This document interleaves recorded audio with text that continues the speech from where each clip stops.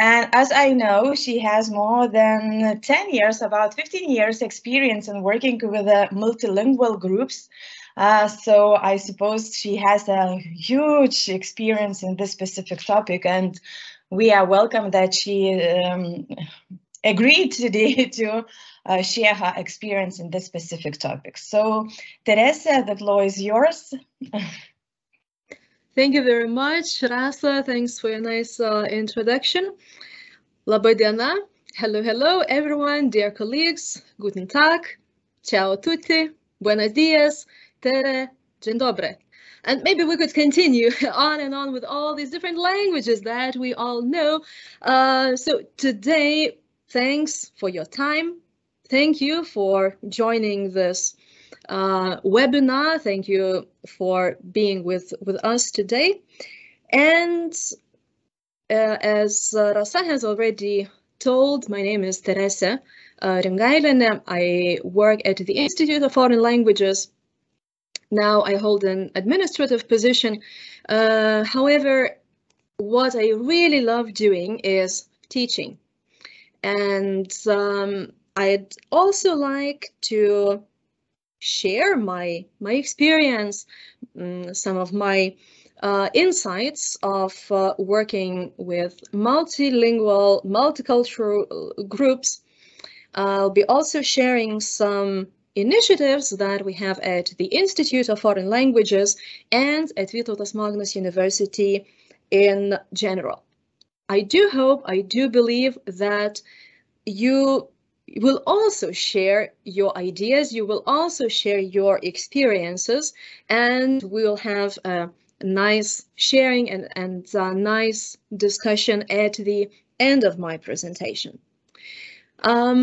Actually, I'd like to find out a little bit about you as well.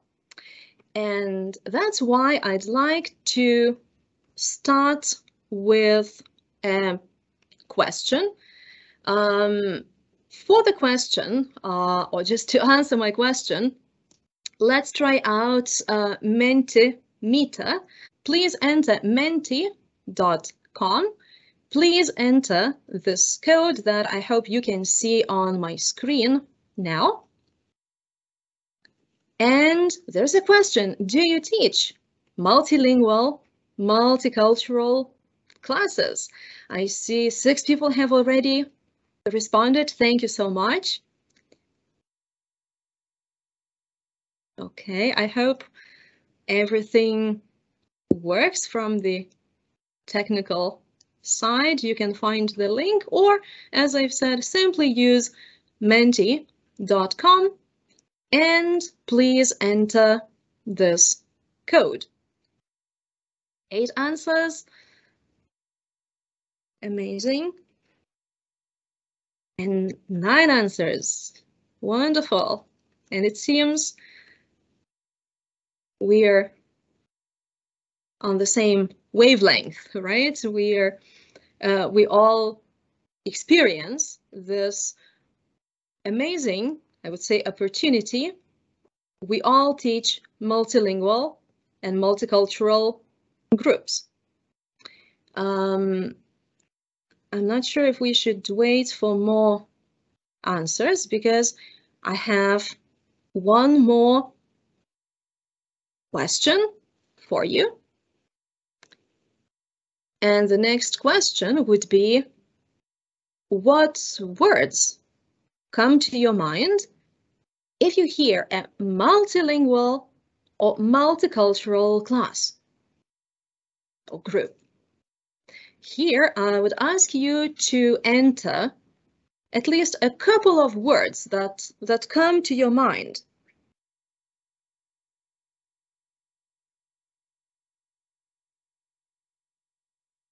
And again, I hope that everything's working well from the technical side. If not, please let us know.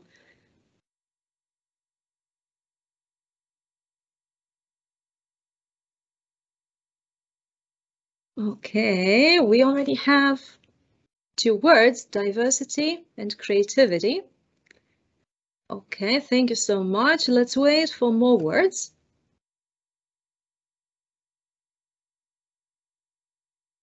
It can be any word, a noun, an adjective, a verb.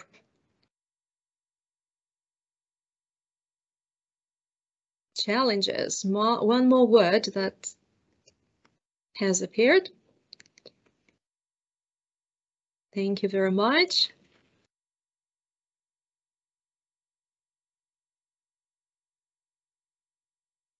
Okay, more words have popped up. Amazing. Our cloud is getting bigger and bigger.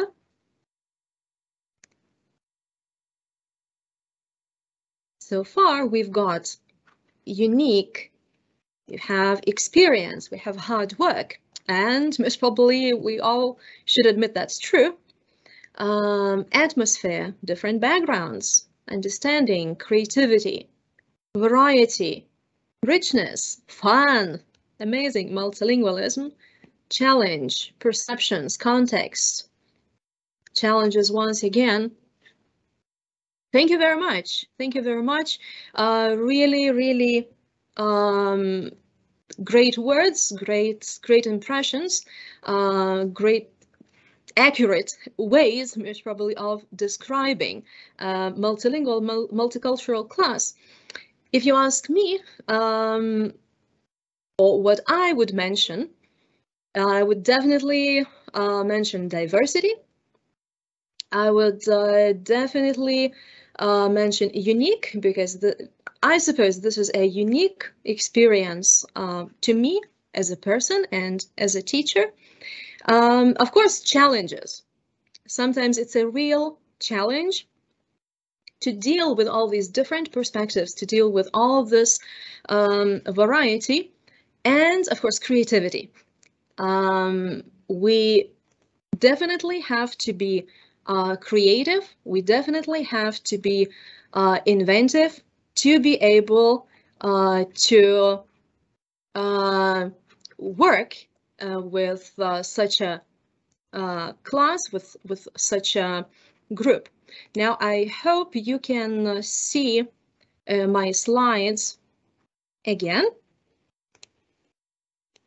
The things, as I've mentioned, that I'm going to talk about and to share with you today is my experience and the experience of the Institute of Foreign Languages on how to develop, how to encourage multilingualism in class. And mainly I'll be talking about 3 aspects. First, in-class activities, or the possibilities that could be used in class.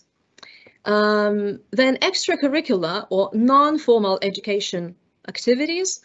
In my opinion, this is a really rich way of learning languages, and quite a new concept, compassionate linguistics, that I will explain what it means and how we can understand it a little bit later on. Why do I want to talk about all this? As Rasa has already mentioned, I've worked with multilingual, multicultural groups for 14 years. When I started working at Vytautas Magnus University, I started as an English teacher, lecturer, and I've also taught Lithuanian as a foreign language for 12 years. All this started kind of accidentally. I was helping my PhD supervisor teaching Lithuanian at a language summer course, and I tried it, and frankly, I fell in love with it. And this love has continued for many years already. I started teaching Lithuanian as a foreign language during the semester, and I started learning from my students a lot. of course, at the very start, I was focusing on grammar. I was focusing on vocabulary. I was focusing on some historical, some cultural issues related to the Lithuanian language and culture.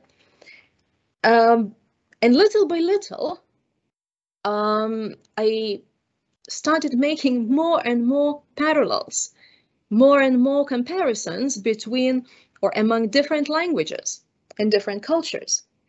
Why or how come? Well, my students, first of all, are really inquisitive, and they usually ask a lot of questions about, not only about the language, but also about the culture, about the traditions. They started sharing their ideas just naturally. And you know, in my language, it's like this and that. Or, you know, in my culture, we have such and such customs, such tradition. And when I was sharing the things that are Lithuanian, I noted surprise in their eyes. As I mentioned, I started making more comparisons, more parallels myself. I've started encouraging discussions, and I was learning from my students a lot.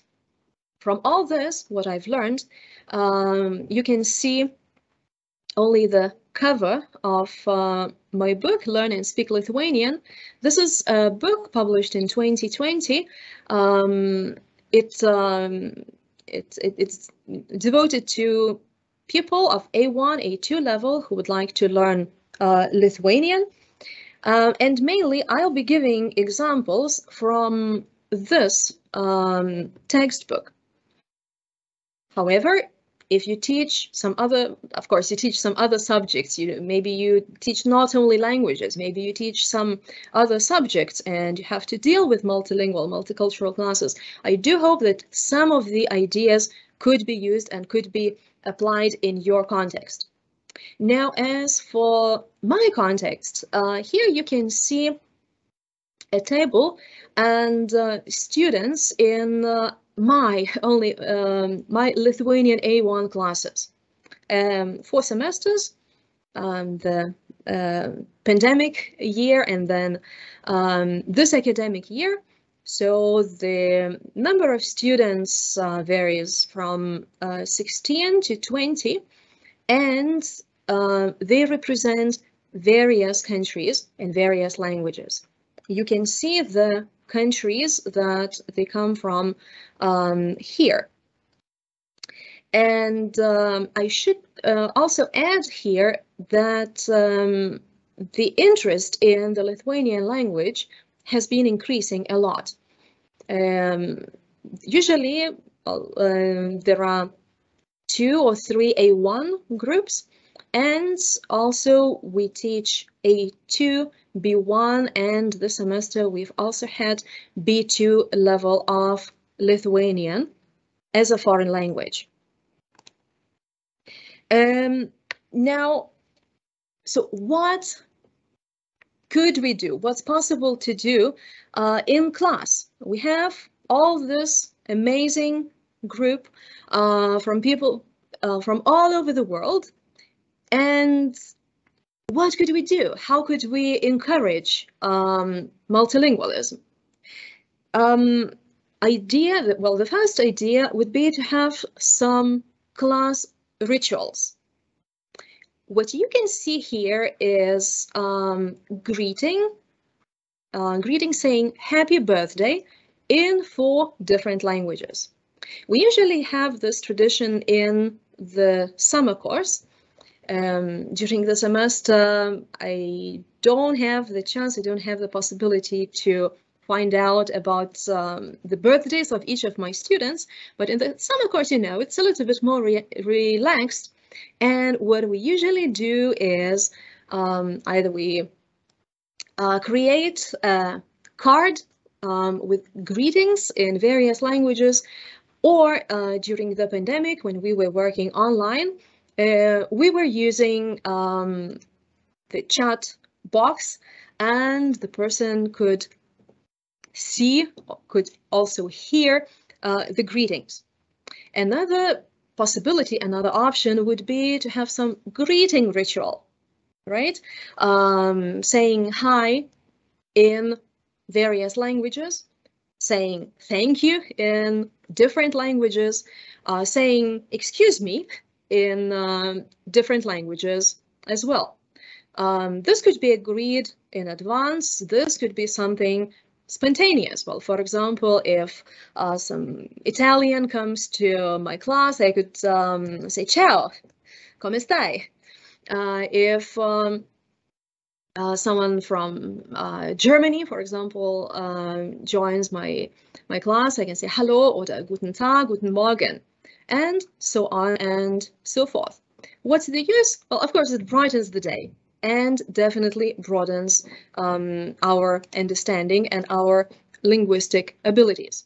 What you can see here is an example of the postcard that I received myself from my students.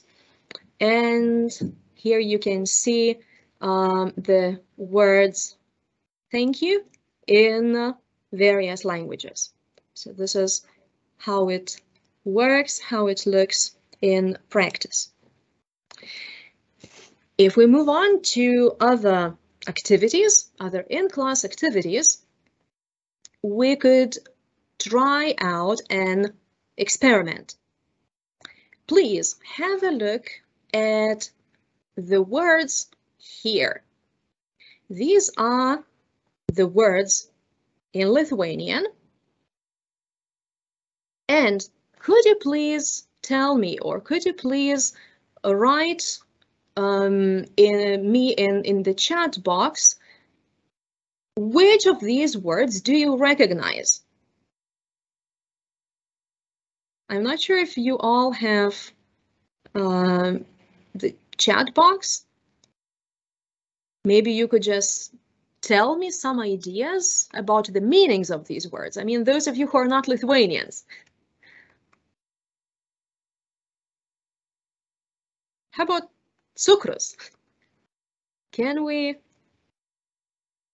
decipher the meaning of the word cukrus? Unfortunately, I don't see the chat now, but I do hope, I do believe you can guess, or you can come up with an idea that that's sugar. Then, for example, maybe you can recognize, you've heard sliva, yeah, which is a plum in English, but if someone knows Slavic languages, I'm sure you could guess the word. Pipirai. If you think that this is pepper, you're absolutely right. I'm sure bananas does ring a bell, right? Pomidoras, just it's not pomodoro, but it's pomidoras. So the adapted version. Yogurtas, yeah, šokoladas, yeah, chocolate. Česnakas, again, if you speak Slavic languages, I'm sure you can recognize the word. Vyšnia, kopustas. So I'm not sure how successful you've been in this guessing game, but the idea and the conclusion is that you may not know Lithuanian, but you may recognize some words. And what do I do with all this? I group my students into small groups of 3 or 4 people. I try to make sure that they represent different countries and different languages. And of course, before we start the group work, we clarify that by pieno produktai, we mean dairy products, mėsa, meat, different kinds of meat, vaisiai, fruit, uogos, berries, daržovės, vegetables, and so on. And in the group, they have to ascribe these words to one or another category. Usually it's an absolutely fun activity. Why? Because someone has seen some word already in Kaunas or in some other Lithuanian city when traveling. Others have something very similar in their native language. And what happens is that people cooperate. Students share. They even try to guess, and they also share the words in their native languages. So the final outcome, first, of course, is the activity, the exercise. Second, my students also see how similar some languages can be. And they also see the note, or I tell them, or we've come to the conclusion that those students who come from Slavic countries or who speak Slavic languages, they can recognize a lot of words. Why? Because of our common history. Of course, for my students who come from Asian countries, it's a complete nightmare, let's admit. They usually don't see any similarity. Okay. Then another exercise that could be used is it's also related to food. In this exercise, students review some words related to food, and they also review grammar, trying to make sentences, trying to come up with different cases that they need depending on the verb. Yeah, these are verbs which mean they don't like, often eat, don't eat, or don't drink. And on the surface, it can be something very simple and only focused on the Lithuanian grammar, but a follow-up activity or an additional activity could be to talk, for example, about names. Let's say the guy here in Lithuanian, this is Andrius. If I ask you, well, do you recognize the name? Do you have a variant of this name in your language? Well, I suppose we'd come up to some ideas, like, for example, Andrew or Andrei.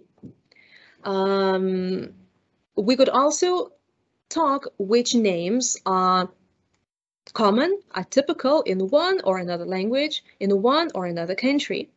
And just to give more examples, we could also speak about Jonas in Lithuanian, and Yanis, Juan, John, Giovanni in other languages, or in Lithuanian, Petras, and Peter, Peter in other languages. So this is not only a matter of language, but also cultural things. What is typical? What names are untypical in one or another country? Months. Well, if you just look at the picture, you may think, wait. What is that? How are months, like January, February, March, April, May, related to all this? However, in Lithuanian, these pictures are really related to the months. Why? Well, for example, I'm sure we know, well, in English it's May. In other languages that could be Mai or Majo or Majo, and in Lithuanian it's Gegužė, which is this bird, a cuckoo. So the idea is that when the students learn months, this is a way to go over them again, to refresh their memory. This is one thing. Let's say a birch and in Lithuanian, birželis, which means June, or linden tree, yeah, linden, and liepa in Lithuanian. What could follow up, or what's next? How can we transform it, modify it to a multilingual activity? Well, again, in pairs, students share, students discuss the words that refer for months in their native languages. And for some of them, yeah, they can find lots of similarities. Let's say from the languages that are based on Latin. However, Ukrainian students are really surprised because we share something very similar. Yeah, the months, the words that refer to months in Lithuanian and in Ukrainian are very similar. So what they can do, they can translate they can discuss, they can translate the words in their native language, and then just come up with the idea. So what's different? How come the words are so different?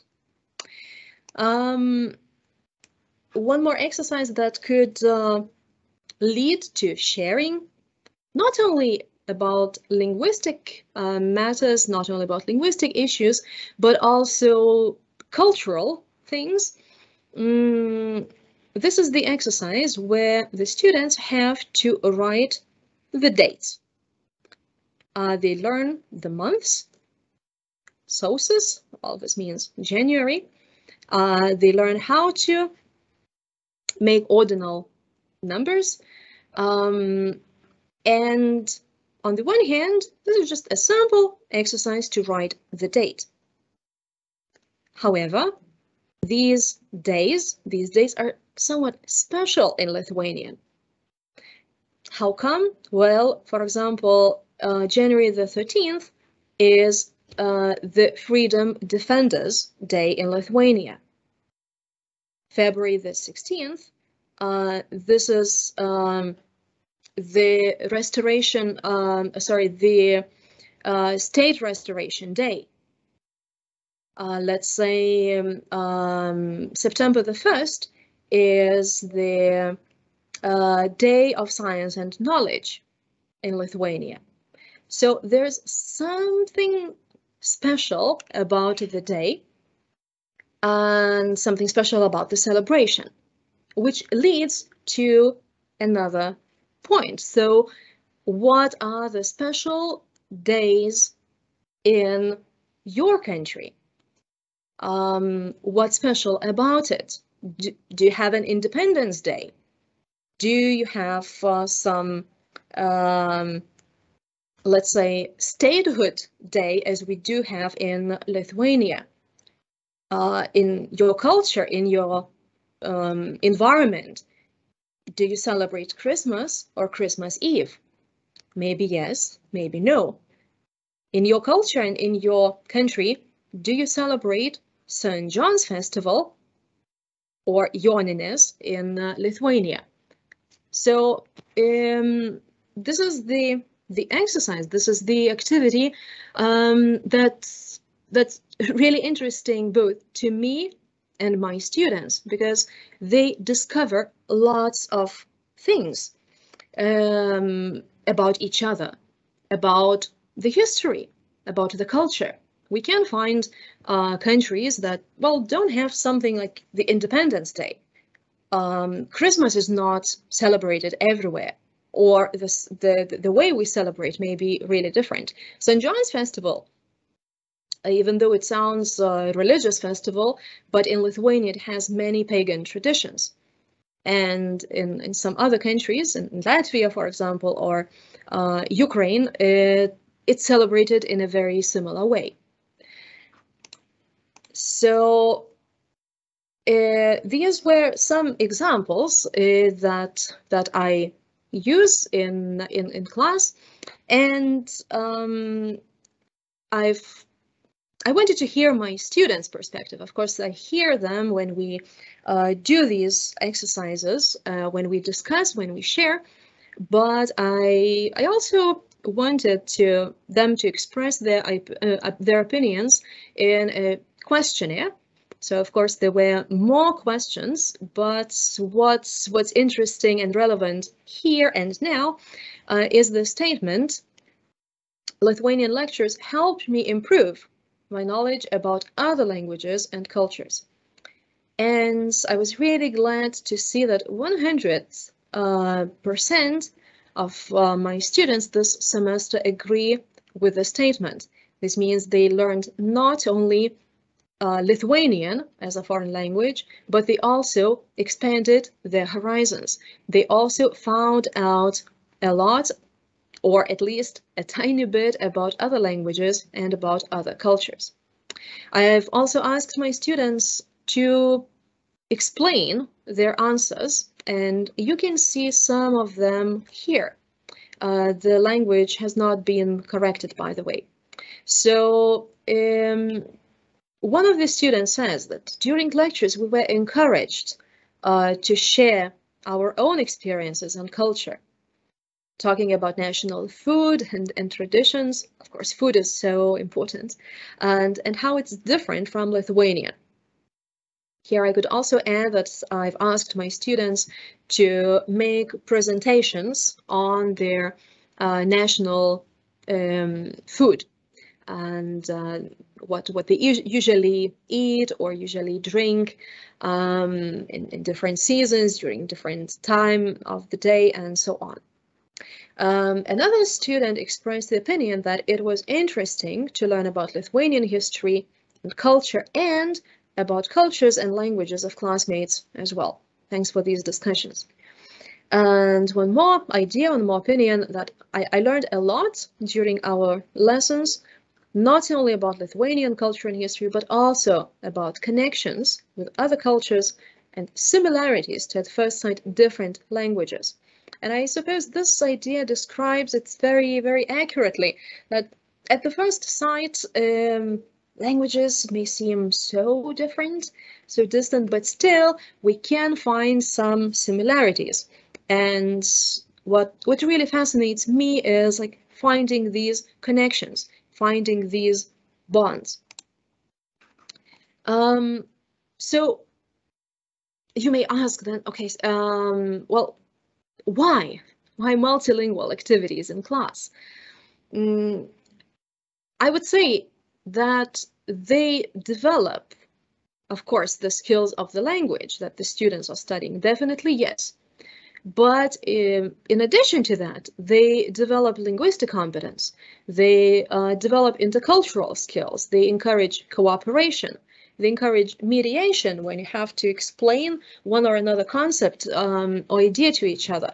And of course, attention is given to everyone's language and culture. This is what we call linguistically sensitive teaching.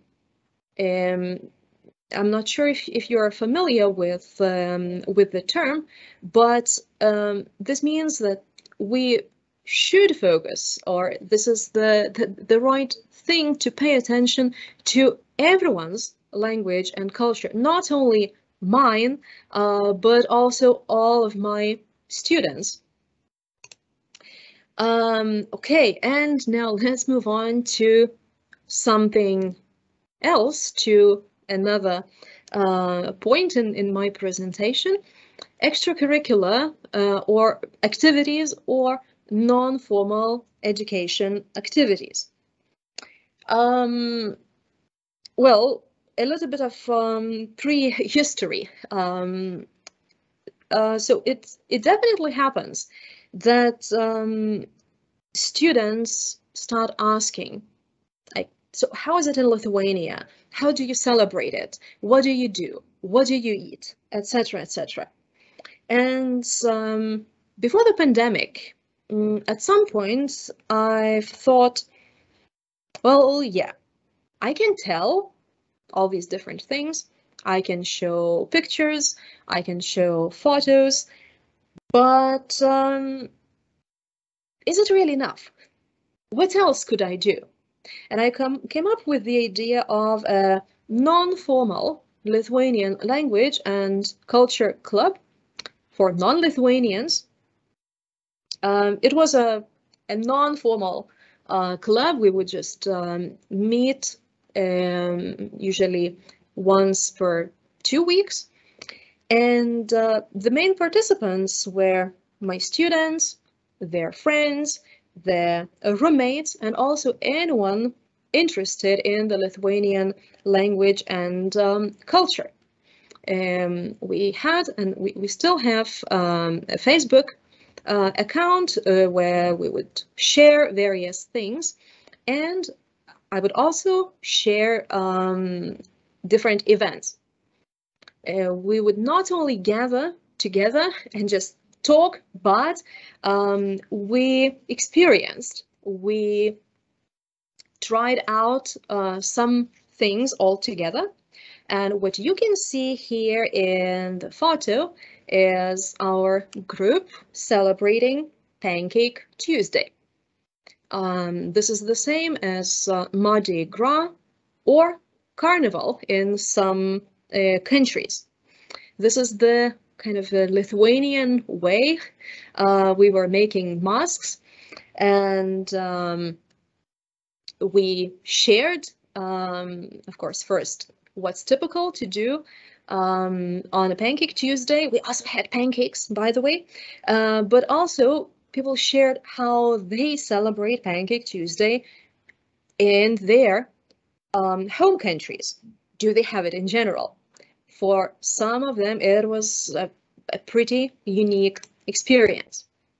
What else? We were also making the cold beetroot soup.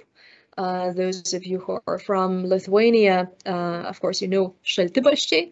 I'm not sure if you can recognize the word. Šaltas means cold. Borscht, this means beetroot soup, and this is a cold beetroot soup. Really, now the season has already started, the summer season. This is the time when we Lithuanians enjoy this beetroot soup. So we were making it. Of course, we were also learning some Lithuanian words, like, for example, agurkas, cucumber, or kiaušiniai, eggs, or krapai, dill, or svogūnų laiškai, spring onions. And of course, the surprising thing to non-Lithuanians is that this cold soup is pink. So they could see how come it's pink. In this photo, you can see one more activity, and this is painting eggs for Easter. In Lithuania, we have a tradition to paint eggs.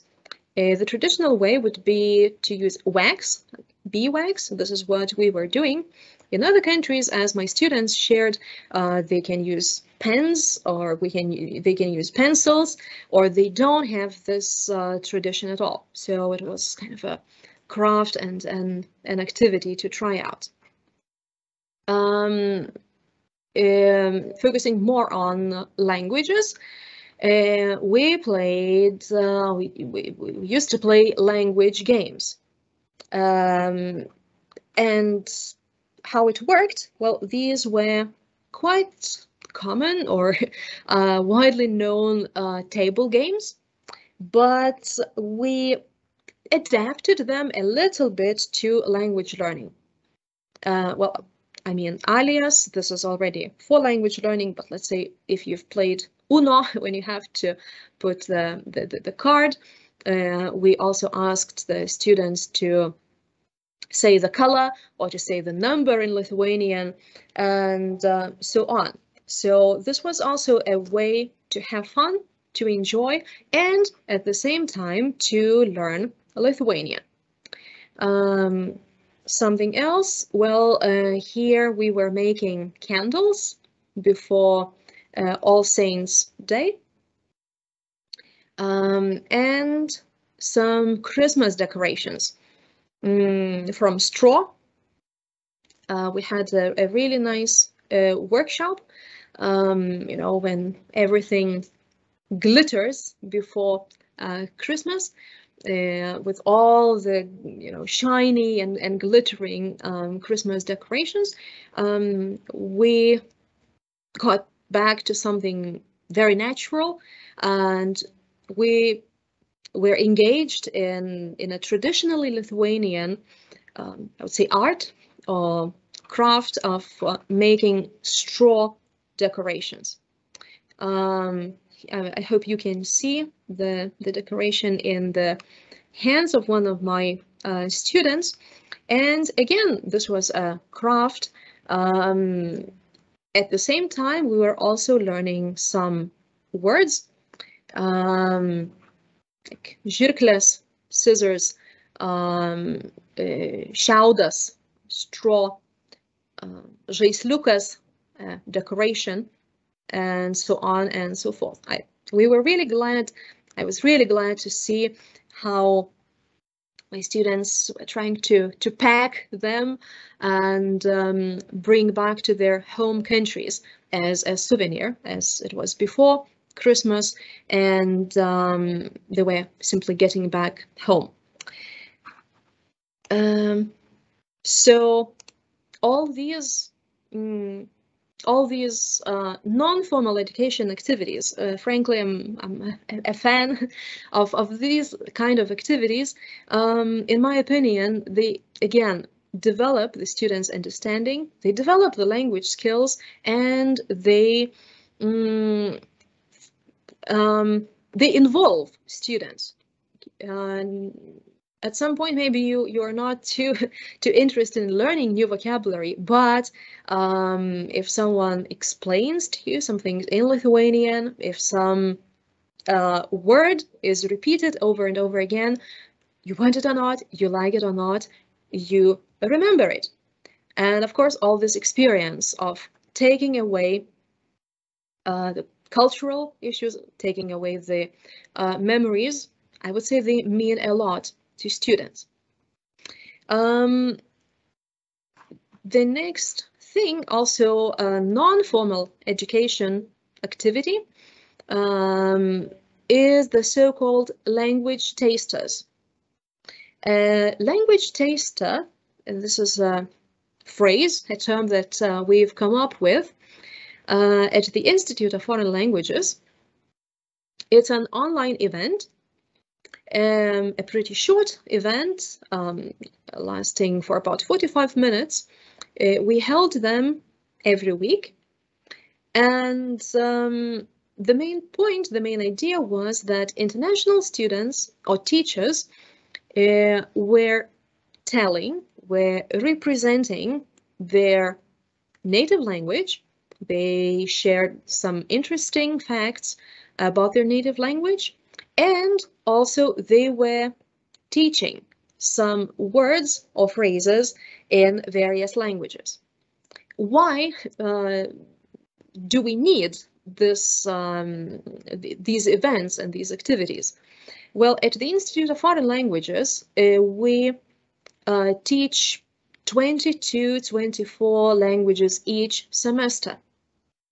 However, not all languages are popular. Sometimes it happens, unfortunately, that we announce the group, we are planning a group, but simply the group is too small to open it. And we've come up with this idea that, okay, we cannot open the group for one or another language, and students don't have the possibility to learn it the whole semester, which is a quite a big commitment. But we can still spread the idea, and we can still acquire the knowledge about languages and cultures. So here you can see some examples of the languages that we were talking about. For example, we had a meeting about Farsi, we had Kyrgyz, we have Albanian, we had Danish, we had Czech, we had Japanese, we had Korean, and so on and so forth. So this spring semester, we had 10 language tasters in total. And for example, here you can see some examples in Farsi. And if you just have a look at the words carefully, you can find some similarities between Lithuanian and Farsi. Yeah, just look at the Lithuanian word and at the word in Farsi. Yeah, the meaning in English is here. Yeah, shishi and shesh. Pretty similar, right? So this is what surprised both me, as frankly, I didn't know anything about Farsi, but it was also surprising to other participants. Yeah, kudikis and kudak. Yeah, shaka and shake. So this was a real revelation to some of the participants, how distant at the first sight languages can be, in fact, similar. Another example about the Czech language and some words, some phrases to learn in Czech. So this is about language tasters, right? A little bit about other initiatives that we have at the Institute of Foreign Languages that promote multilingualism, that promote attention, I would say, to other languages and other cultures. We have various events that we organize with schools. We also have tandem learning, at least we're trying to revive it and we're trying to implement it. We have the so-called language cafe, and I will tell briefly about it. And we also celebrate the European Day of Languages. Now, as for the events with schools, it happens that some event is organized, they're inviting us to participate, and what we do, we organize some competition, or some schools come to the Institute of Foreign Languages, to the university.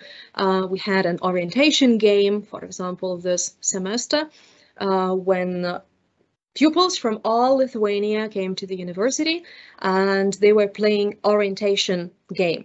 At the Institute of Foreign Languages, we had an activity for them.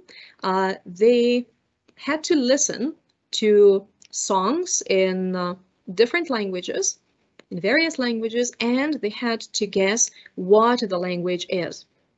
So it was really funny to the pupils, to the school children. It was also fun to us all.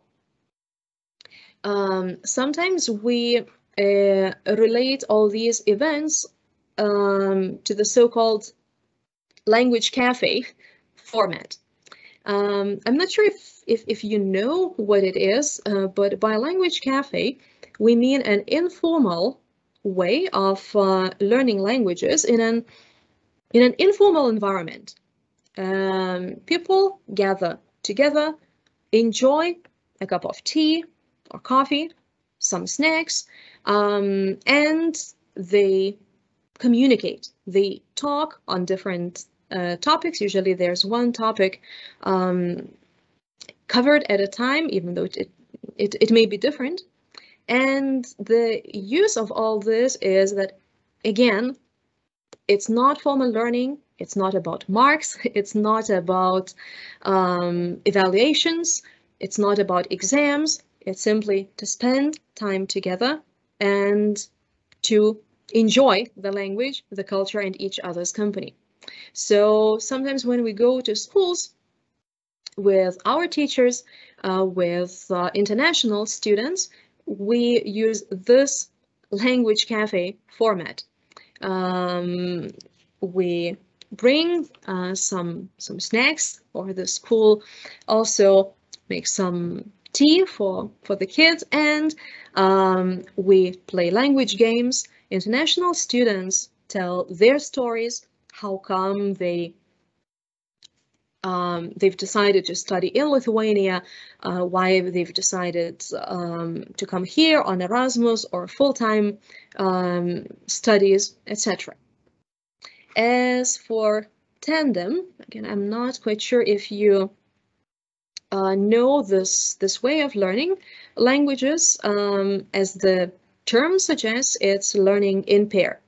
What fascinates me about this way of learning is that you can decide yourself when you're learning, well, agree with your partner, of course, when you are learning, where you are learning. Maybe you can enjoy tea or coffee together.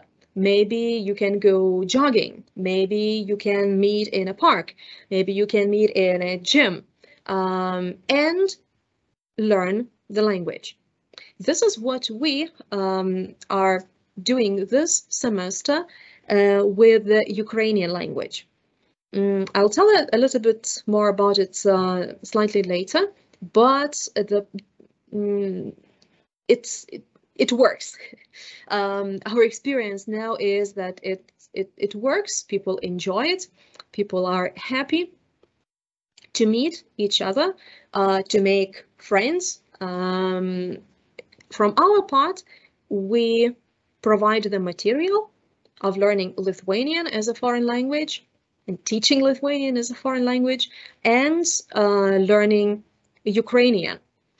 We also suggest meeting at least once a week and spend half an hour learning one language and another half an hour learning another language. Of course, well, we don't control the process too much. We can advise, we can consult, we can help if there are some questions, if let's say people are not quite sure how to explain one or another grammatical construction or word and so on. But generally, it's not only about language learning. It's also about making a new friend, enjoying the time together, and spending the time together. In our case, also expressing support to Ukraine. And the European Day of Languages, it's been organized at the Institute of Foreign Languages for years. This is our tradition, our celebration each year, September the 26th, and the format differs. At some point, some basketball matches were organized. Last year, we had an event for Transform for Europe. Partners, maybe someone has participated in this event, in this celebration as well. We were teaching the languages of the Alliance, or actually different university. Each university was giving a short presentation about the language. And we also had meetings with business enterprises where the participants could hear about the practical need of languages, about the use of languages in various spheres of life, how they help people finding jobs, improving their careers, etc. Last year, we also had a competition, a short film, and a video competition, Me, the Pandemic, and Multilingualism. We were really happy to watch these videos and to celebrate this day this way. So these also could be some ideas maybe that you could take up and use in your context. Maybe you are already doing any of these things.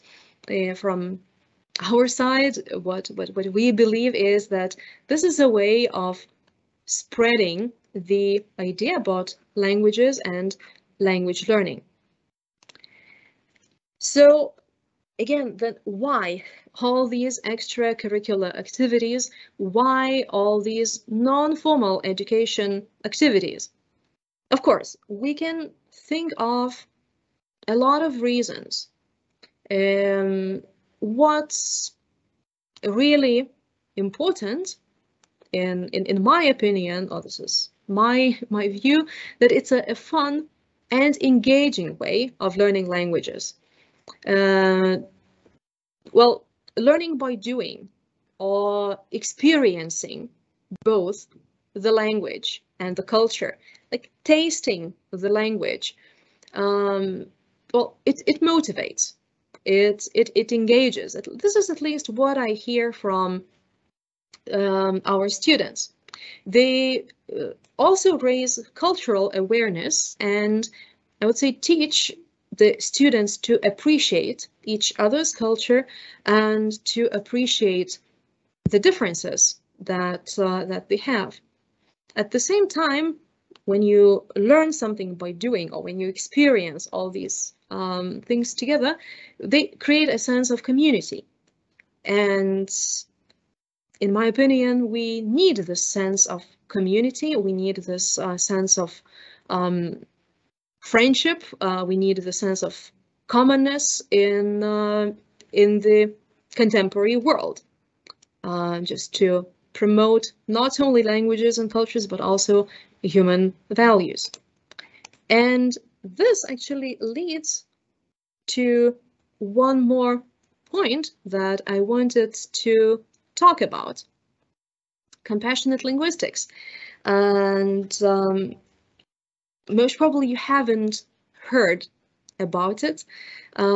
This is something new that we are experiencing in this world in general. The term compassionate linguistics may sound strange, right? But it was actually created by Lithuanian emigre and writer and artist and translator Laima Vincė Sruoginis. She created this term and explains it, defines it as the desire to learn another's language out of a sense of empathy, support, and mutual respect. Well, if you're interested, the whole article, the whole blog post can be found here, or you could simply enter laimavincė.com and you'll be able to find many other articles and her paintings and drawings. Of course, we could discuss the term itself. Can linguistics be a desire? Maybe it's not super accurate, right? But we do have the phenomenon these days. Maybe I would refer to it as compassionate language learning. What driving it, and how come this compassionate linguistics or this compassionate language learning is developing? So, as we all know, the war started on February the 24th in Ukraine. And little by little, the war refugees have started to come to Lithuania. What I heard from them is that, well, they want to at least to learn to read in Lithuanian. In Ukraine, they use a Cyrillic alphabet, and when you walk along the streets in Kaunas, you may not be able to read even the street names properly. And we've come up with the idea, how could we help? And the way to help was to collect a group of volunteers who can who can teach Lithuanian as a foreign language. I was super happy when a large number, around 40 people in Kaunas, and even more, maybe 60 people in Vilnius, replied to this request, and they agreed to try and teach Lithuanian for Ukrainians as on a voluntary basis. In Kaunas, as I coordinate all these activities in Kaunas, now we have 20 groups of Lithuanian language. Some of them have already completed the course. Some of these groups are still working.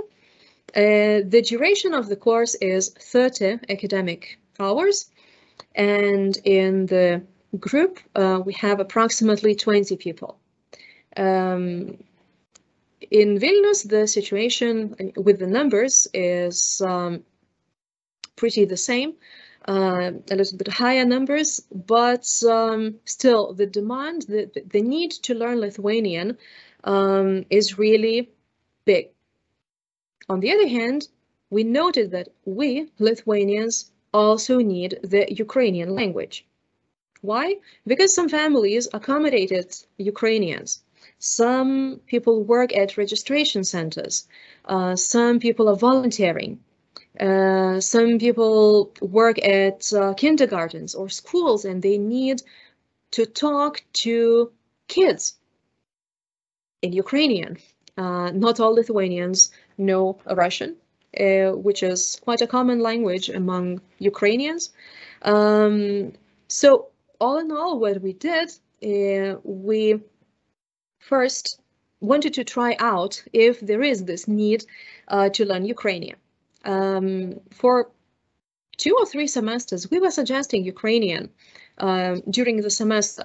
However, the interest was not very high. Unfortunately, we couldn't open the groups, and now we said, well, maybe let's try, let's see. And we were planning one group only. What happened was that in less than 3 hours, 120 people registered. And what do we do with all this? We gathered a group of Ukrainians, students who study at Vytautas Magnus University, of alumni. Later, other Ukrainians joined the initiative, and they agreed to teach Ukrainian to Lithuanians, again, on a voluntary basis. As for the material, well, with Lithuanian, it's not a big problem. We do have enough material to teach it. However, there was a problem with Ukrainian initially, and I'm extremely thankful to the students who were preparing the material. If you remember when I was talking about tandem learning, there was one Ukrainian lady, a translator. She's in Ukraine at the moment, and she's agreed to translate, to adapt the material or create the material to teach Ukrainian. And, you know, she's in the middle of the war, but she still is volunteering. She's also now teaching Ukrainian, and she devoted her time, her energy, as a sign of help to us as well, and was preparing all the material and teaching at the same time. So this is what the writer what Laima Vincas Sruoginis means by compassionate linguistics, or as maybe I would modify it, compassionate language learning. This is not like the the actual need that you have based on, I don't know, some economic reasons or some career development reasons. This is a sense of empathy, of support, and mutual respect. So, as I've mentioned, we have 20 groups of people who learn Lithuanian. We have 7 groups of Lithuanians who learn Ukrainian. We have tandem learning Lithuanian-Ukrainian pairs, 35 pairs.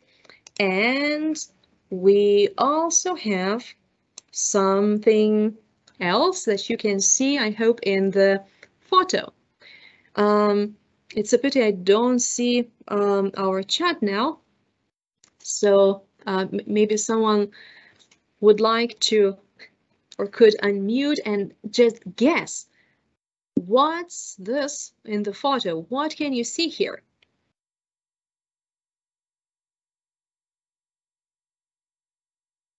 I don't hear any guesses. So this is the so-called camouflage net. It's made for protection. The fighters use it to cover themselves and hide.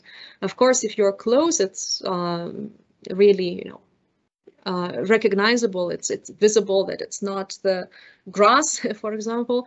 But if someone looks at it from a drone or from some aircraft, of course, it's difficult to see, to note that something's different with something's unusual with the surface. So at the Institute of Foreign Languages, we started making these nets at the end of March, and we started with one construction. People donated material, others made these constructions. Now we have these constructions on all 3 floors of the Institute.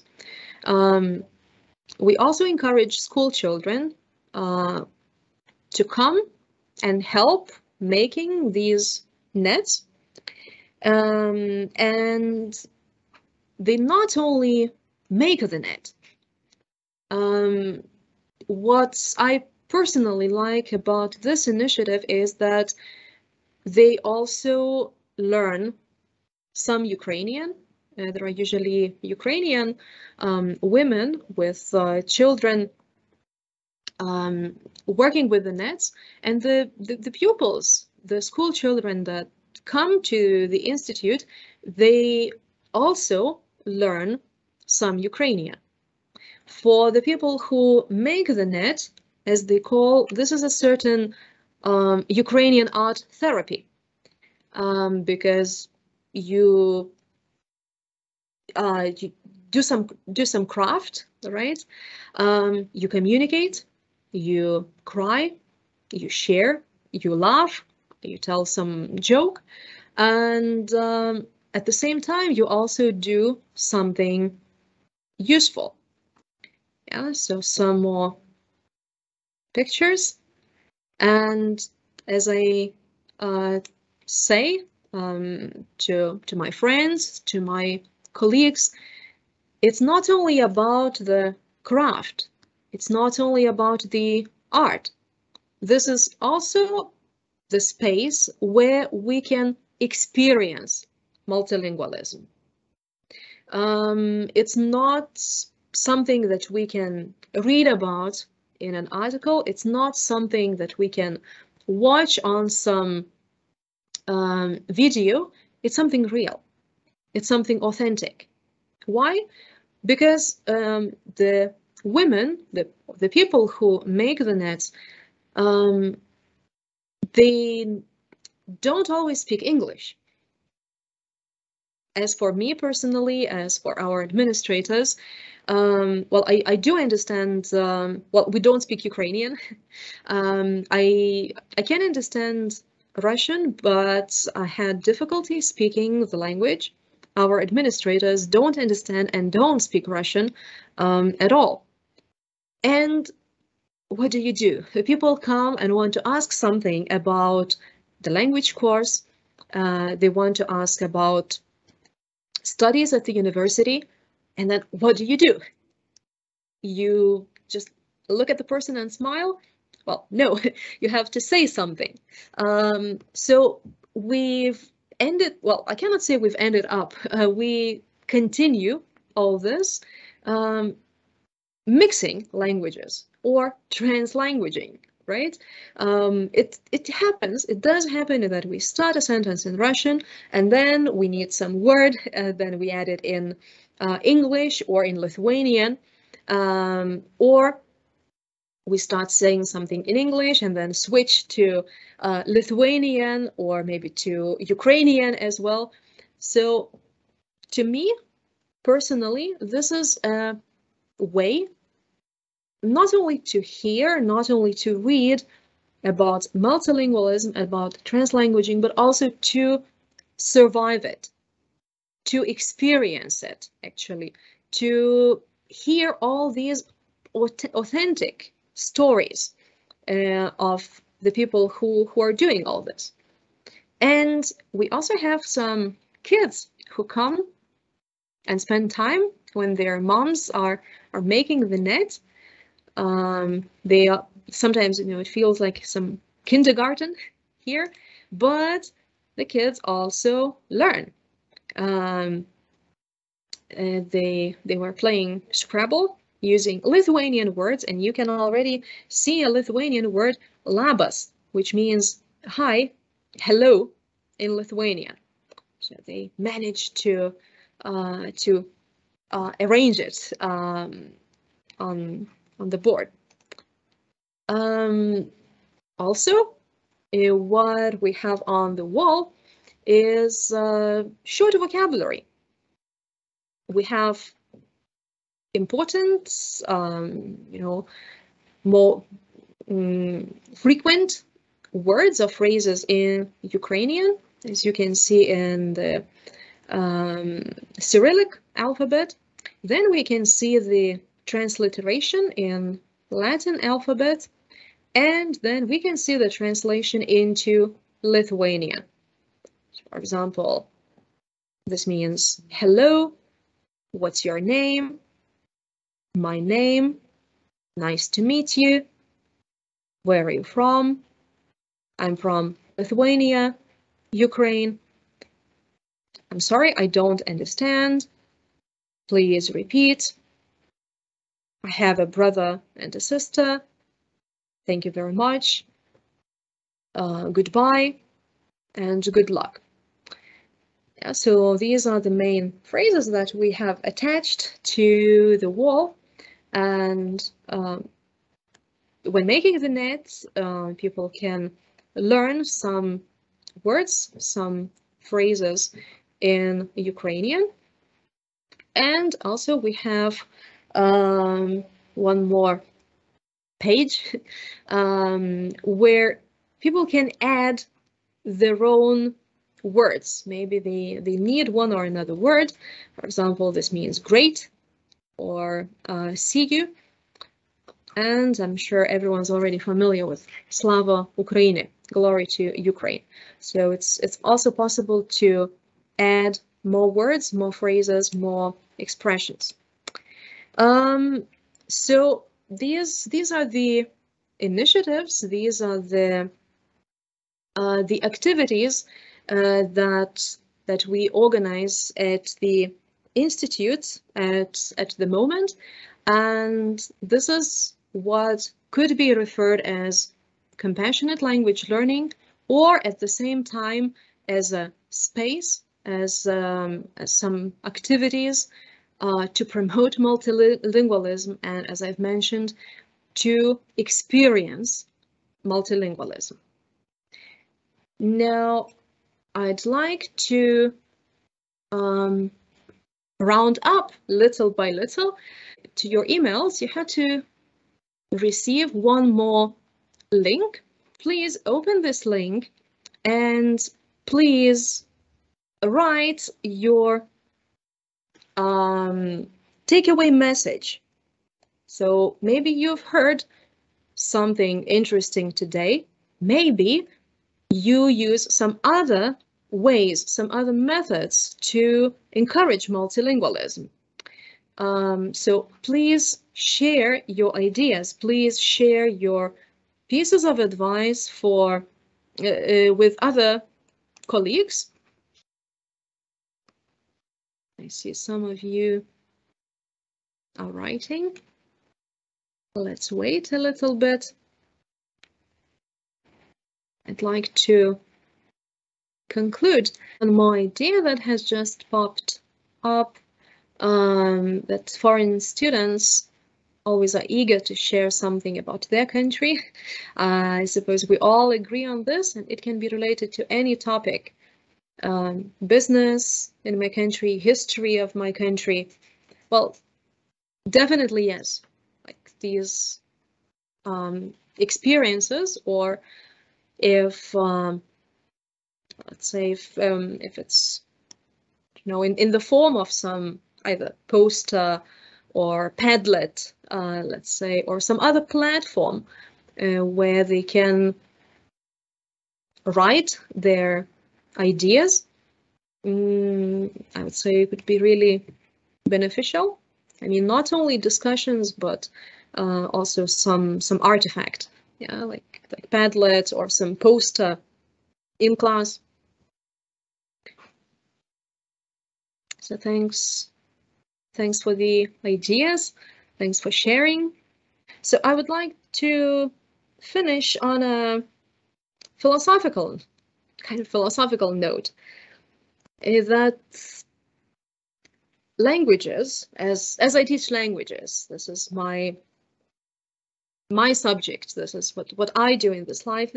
Well, sometimes we focus on grammar a lot, sometimes we focus on vocabulary a lot, and of course we do need all this, that's for sure. However, I would say languages are more. These are not only the rules to follow, these are not only the activities to do, but languages are about communication, languages are about experiences, languages are about sharing, about human values, about cultural differences and similarities, and about memories. This is what I usually tell my students at the end of the course, that, you know, realistically, if you continue learning Lithuanian, of course you will improve. You will reach higher levels. However, if you don't practice, if you just stop here and now, well, little by little you will forget it. But if after 10 or 20 or 30 years, you remember at least some words, like labas, hello, ačiū, thank you, iki, bye, and so on, well, I'll be happy as a teacher. And if you remember that you had great experiences, if you bring the memories in your minds and in your hearts, in your future life, I'll be also happy, very happy as a person. So at this point, I'd like to thank you all for your attention, for spending this time together, for sharing your ideas. Thanks, everyone. And if you have some questions, I suppose we also have a little bit of time to discuss. Thank you, Teresė. Yes, of course, I suppose we have a couple of minutes to discuss or to raise some questions or some doubts or something else. So everyone is welcome to ask Teresė something or just to share your impression. Hello, Teresa. It was very interesting to hear you. And of course, at Uki, I think we're quite often trying to use multilingual ideas. But one of the things that is a big concern to me is how to avoid superficiality, because sometimes these experiences and exchanges can be at a very superficial level. Do you have any strategies that would allow to experience multilingualism at a slightly deeper level? And how do you encourage when you sometimes see that students maybe overgeneralize? Oh, thank you so much. That's a really great question. I'm afraid there's no easy answer. Well, because, you know, what I'm trying to do personally, I'm trying to react to my students as well. If some topic just naturally pops up, then of course we develop it slightly further. Sometimes, even though it's superficial, well, sometimes I do encourage, I do ask questions. And, you know, if I see that, well, maybe this is not the perfect timing, the students are not too responsive, or maybe they are tired whatsoever, of course, we cannot push and continue on the really superficial level, but at least, well, maybe that's my experience. People are eager to share. People are eager to ask questions, and if this discussion continues, of course, it's more than welcome. And of course, some exercises, some input to stimulate the discussion, some input to encourage the discussion. Well, I suppose this is something that we can do, and maybe we also should do to a certain extent, of course.